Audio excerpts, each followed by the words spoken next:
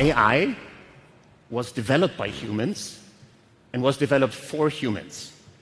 And so it's up to all of us as businesses and as users of AI to make sure that AI serves us.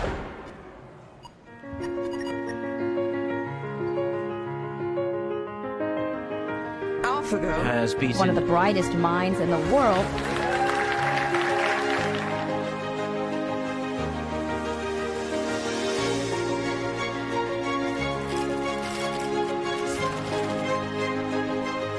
Amazing job, everyone. This is an entirely new era.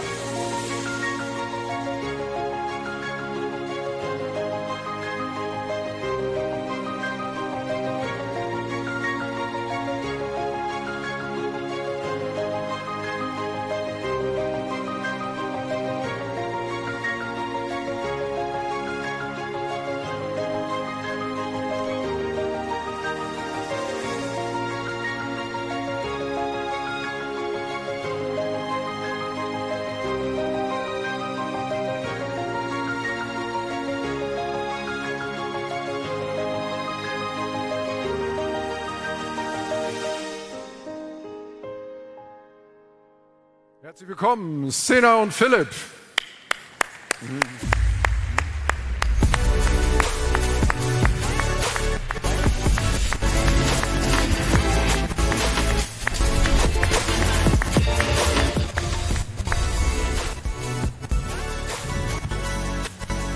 Hey, welcome. Hello. Okay. Welcome, welcome. Thank you.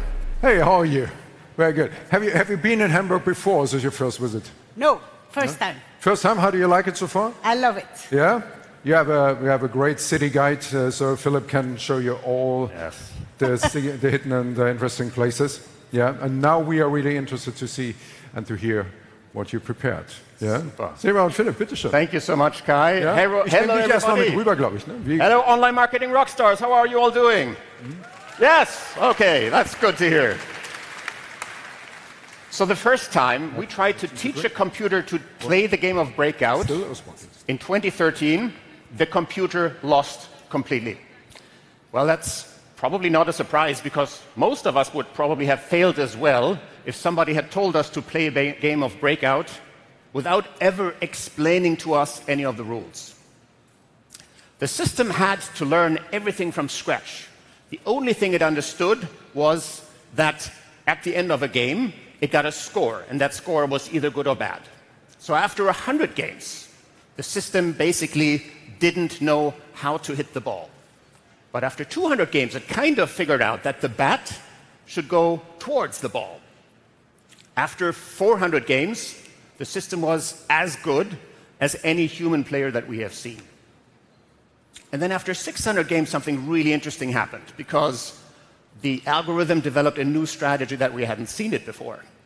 And basically that was to build a little tunnel at the side of the wall and have the wall go to the top and then bounce out all the little wall items.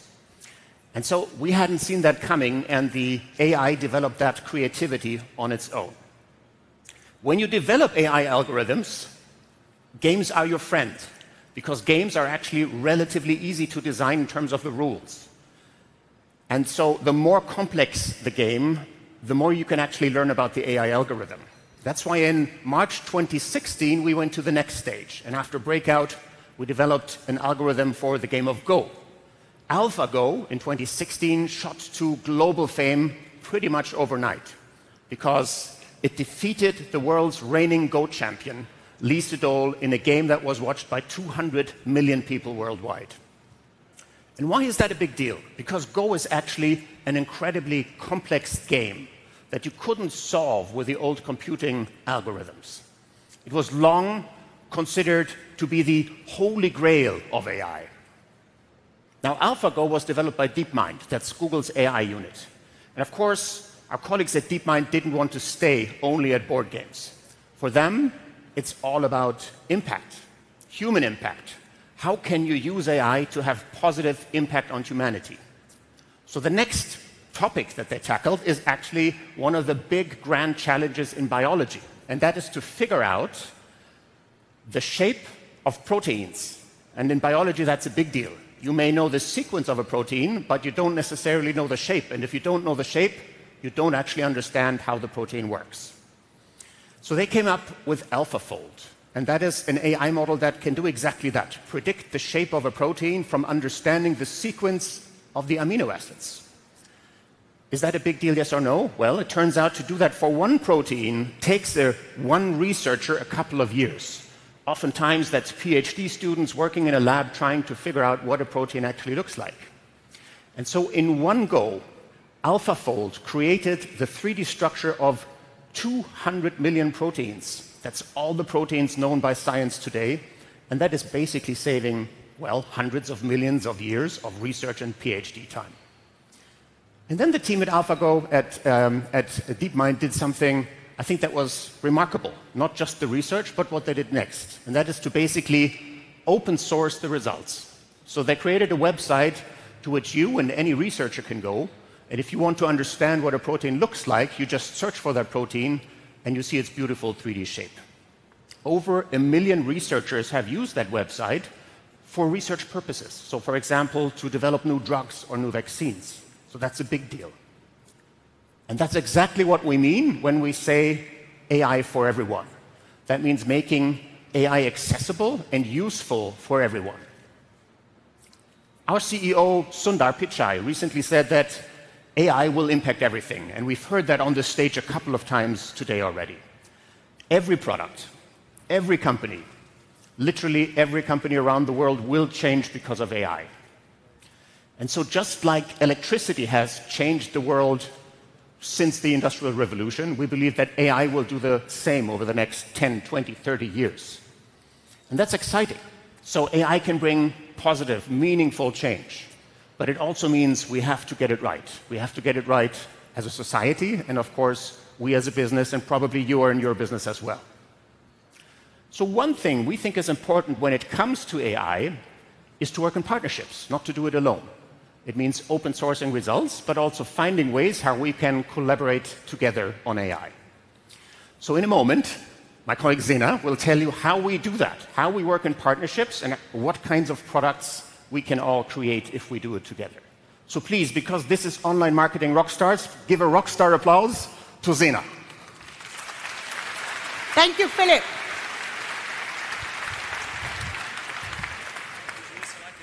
Hello, Hamburg.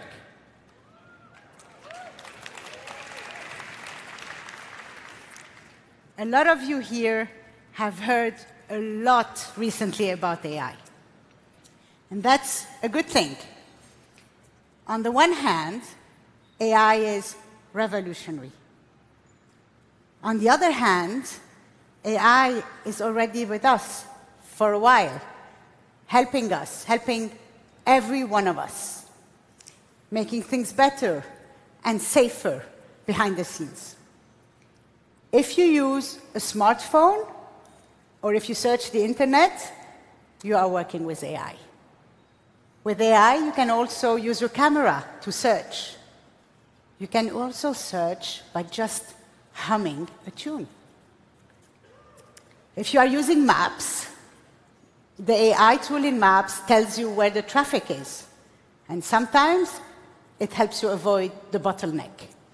You may have noticed that in Maps, you can get what we call an eco-friendly routing option, so that you know how to go from A to B with less emissions. We are working with cities to reduce pollution from traffic. So let me tell you about Project Greenlight. Project Greenlight is a project that Google research team does, and it's an AI tool that gives data and trends about what happens in the intersections with cars when there is a traffic light. So how they behave, how many stop, how many go. And the AI tool gets this data and shares the recommendation with the city's engineers. And the city's engineers then optimize the traffic lights to reduce the stop and go and to reduce emissions. So in the cities where we have Project Greenlight, like Budapest, Manchester, or Haifa, we have seen 30% less stop and go at intersections and 10% less emissions. I'm We're very excited to let you know that we are testing Project Greenlight right here in Hamburg.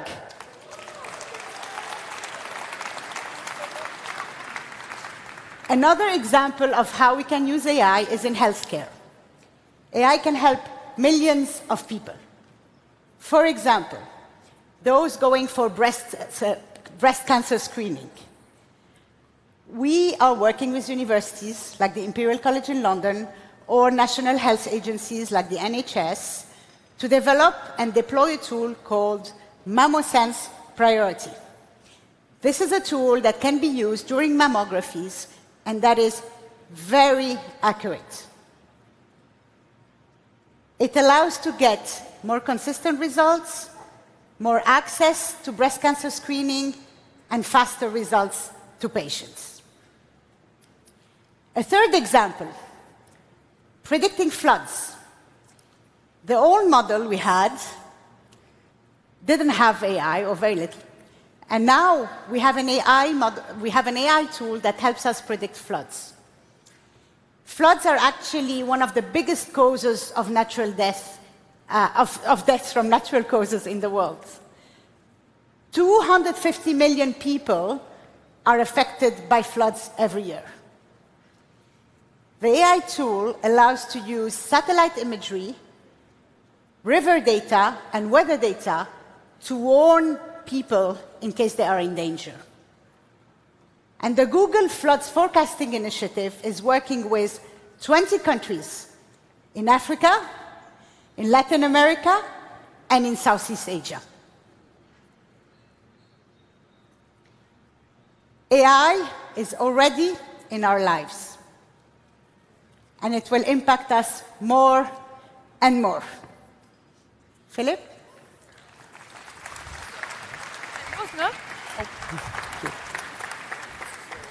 Thank you. I'm back on. Thank you. So hopefully you saw some interesting examples for what we can do together in partnerships with AI. Now, one of the big topics, of course, over the last months that I'm imagining all of you will have tried out and that has been written a lot about is, of course, generative AI, AI that creates new things. And we have some tools for that at Google. We, of course, have a large language model, and we have an interface for that that's called Bard. So Bard basically allows you to collaborate with our large language models and ask questions and answers. You can ask it to write a blog post or to come up with a packing list. And maybe we should ask Bard about Philipp Westermeier. What do you think? Should we ask Bard something about Philipp Westermeier? Yes, let's actually find out if Philipp is a rock star. And Bard says, well, it's a matter of opinion. He is, of course, a successful entrepreneur and marketing expert. I think we should invite Bard to come to OMR next time around, that I'd actually see some of this in action, and the answer will be probably even a bit more conclusive than it is here. But that's large language models, and I would imagine that all of you have tried them out, and we're looking forward to the point in time when we can expand Bard to more countries and more languages. Now, this is, of course, a conference that all started in online marketing. It's Online Marketing Rockstars, and probably most of you work in marketing. So let me tell you, AI is already deeply embedded in our marketing tools at Google. It helps you find customers more effectively on the targeting side. It helps you bid more effectively and buy your customer traffic better. And it helps you to be more creative. So it can be a real competitive advantage. And on the creative side, it can help you to turn, let's say, design sketches into 3D rendered models instantly, just like that. And so that is the future of marketing powered by AI. Now, of course, the development of these generative AI models has also led to a lot of questions about ethics, about what are the limits of this, about control. And these are really important questions. So as a company, already in 2018, we worked on designing AI principles. We published a set of these principles basically as our commitments on how we would go about developing AI.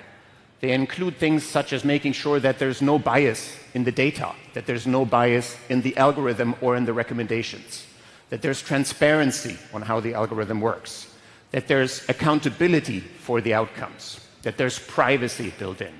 And I think this is incredibly important, not just for one company, but for us as an industry, to get to a sense of alignment on what the principles for AI use are. Because ultimately, we need to do both. We need to tap into the big and enormous opportunities of AI, and we also need to understand and manage and mitigate risks and challenges.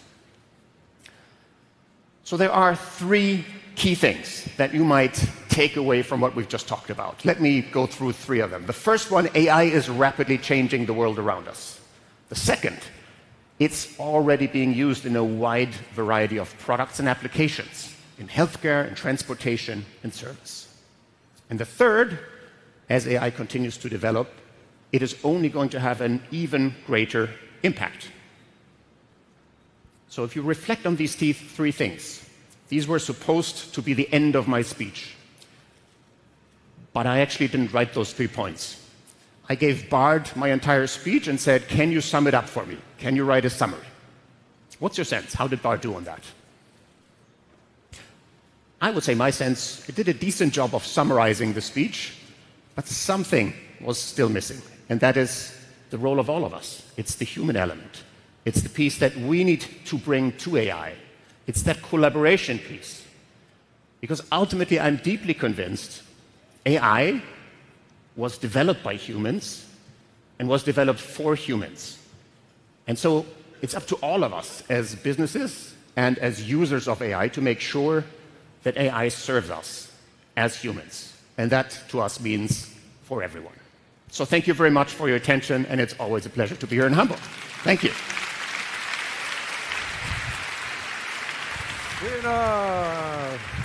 Zeina Hatem und Philipp Justus, meine Damen und Herren. Vielen Dank. Very interesting. Yeah. Thank you. So what are the plans for the rest of the day? So, what are you going to show, Zeina? Any dinner options?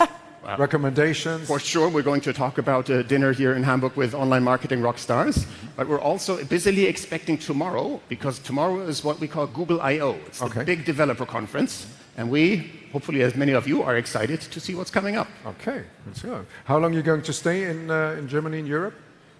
Unfortunately, I go back tonight, sorry. Wow, really? Just in and out? I have 3 young children, so going home.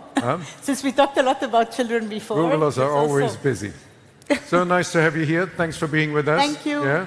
Zeina Hatem, meine Damen und Herren, Philipp Justus. Thank you. Vielen Dank. Thank you. Alles Gute, all the best. Thank Safe you travels. Vielen Dank. Auf Wiedersehen. Zeina, you can follow Philipp this way. Thank you so much.